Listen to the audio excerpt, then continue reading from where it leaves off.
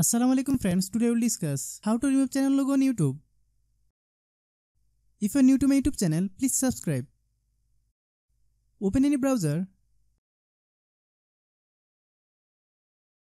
First sign in your YouTube account. Click on your profile photo in the top right corner. Then click YouTube Studio. From your channel page, click on Customization. Select Branding from the top navigation menu. You can see your profile logo. Here, just click on Remove.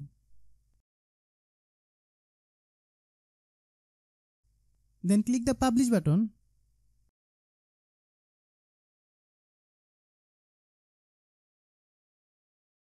You can see my YouTube channel logo has been removed. If you are new to my YouTube channel, please subscribe. If you like the video, please share with your friends.